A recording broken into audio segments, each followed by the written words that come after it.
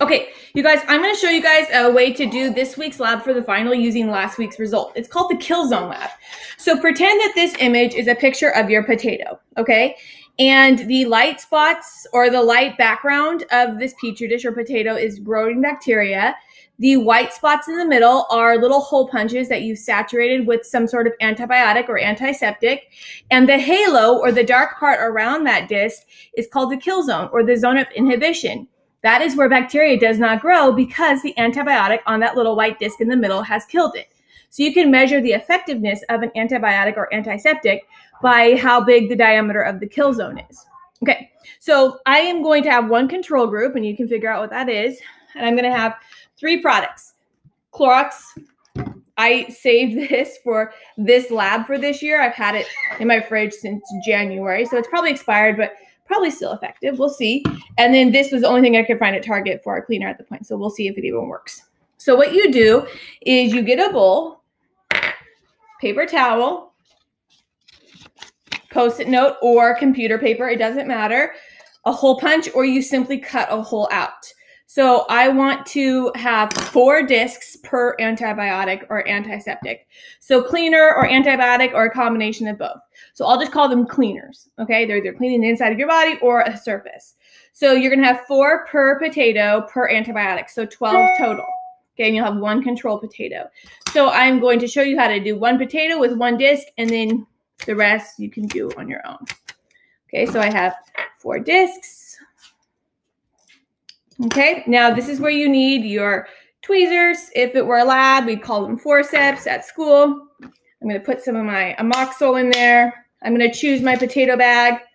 Choose this one. Okay, this is my cell phone.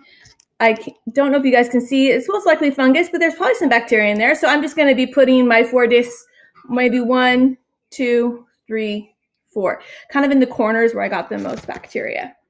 So you just need a little, and you do not want it to be splashy or splotty. You want it to be wet, but not with puddles on it.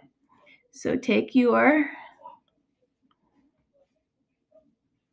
disc, and I'm going to take my antibiotic.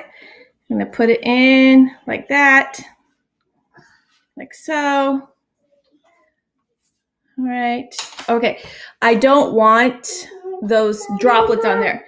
So I'm going to put it on the paper towel. 1 second, Juju. That's my daughter. Looks like that. I'm going to open my bag carefully. Try not to make contact for safety. I am going to make sure, I'm just going to pat dry it one more time.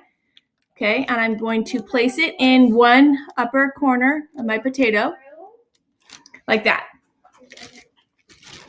Okay.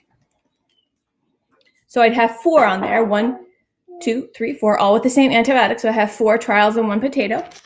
Okay. So what you want to do is you're going to want to tent the bag so the bag doesn't touch the disc, because that will smear your halo. So you won't get a clean diameter. You should get a toothpick. I happen to know that I don't have any toothpicks in my house because I just moved and I know everything I have. I just unpacked it. So I have drapery pins. That's all I have. So what I would do is I would just simply, without touching the potato, put my drapery pin in like so. So it creates a nice tent over it so I don't smear my antibiotic, etc. So it would look like this. And I've got my disc on there. And this way I can successfully find the most effective product. I've also seen this where they're using essential oils like thieves oil and some oregano oil, and they have really good kill zones in a traditional lab on a petri dish, but maybe you could recreate that at home with 3 essential oils and a control. So those are ideas for the lab using your results from last week.